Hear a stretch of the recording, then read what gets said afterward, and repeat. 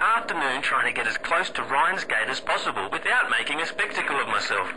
He's got it shielded 6 ways till Easter. There's no way into that base. All I got for my trouble was the hairy eyeball from Ryan's splicer mates. That's the reward you get for trying to outsmart the best electrical engineer of our generation. Ryan's splicers are dragging the young woman off right now. I'm certain she's one of Ryan's spies, sent to feel me out. I think she is. If I'm wrong, an innocent girl will end up on Ryan's bloody trophy wall. If I'm right, well, I'd best be right.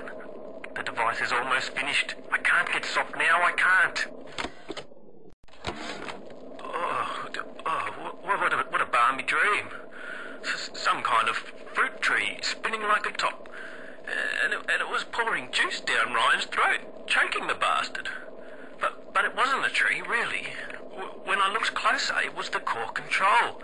The gizmo that feeds the mag locks on Ryan's gate. You can't cut off the power. It comes right from the volcanic vents. Ryan always gets his juice. But I suppose you could drown the son of a bitch in it. The basic casing is ready. I've got 1 charge of nitroglycerin in my office. That will serve as the catalyst. Now, I need 4 R34 lead shield wire stubs to pass the circuit. Then a half can of ionic gel, that's the pretty Betty of the mix.